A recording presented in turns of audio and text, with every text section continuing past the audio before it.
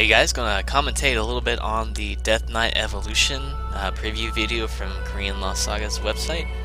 So let's see what the new changes are in store for Death Knight here. So here's the first change. Waiting on them to do it here. So a little bit faster on some attacks and stuff. Of course, you know that's the usual evolution.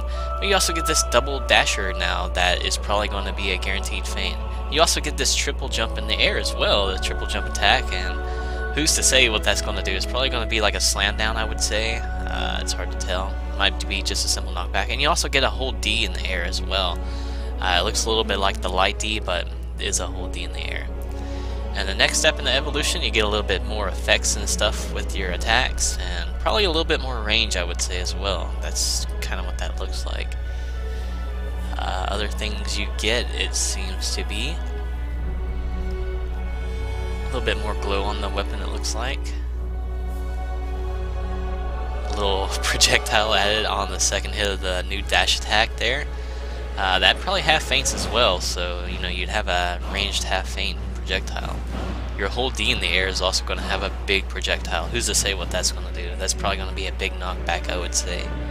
Pretty impressive looking, nevertheless. Pretty crazy. Waiting on the third part here. So you also get some projectiles on your 3-hit jump attack on the more advanced evolutions.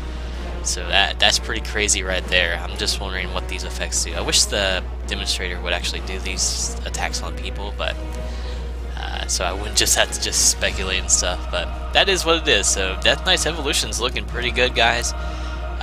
Here are some of the changes in Google Translate, which I captured on their website. So just a little screenshot, so you can see stuff there like new dash attacks, new jump attacks, new whole D jumper, and new effects, new appearances, and all that good stuff. So thanks for watching, guys, and see you next time.